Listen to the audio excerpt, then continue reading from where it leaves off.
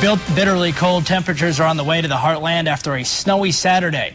The mid-November snow event over the weekend left minor accumulations and slick roads across the whole viewing area. Some light snow did fall during the overnight hours, leaving behind a dusting of snow in many spots.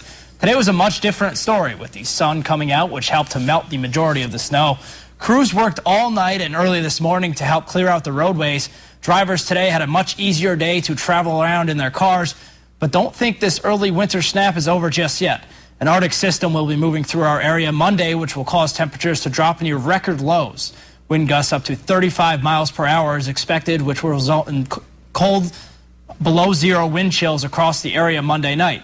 Experts are suggesting everyone to dress for winter and stay warm these next few days.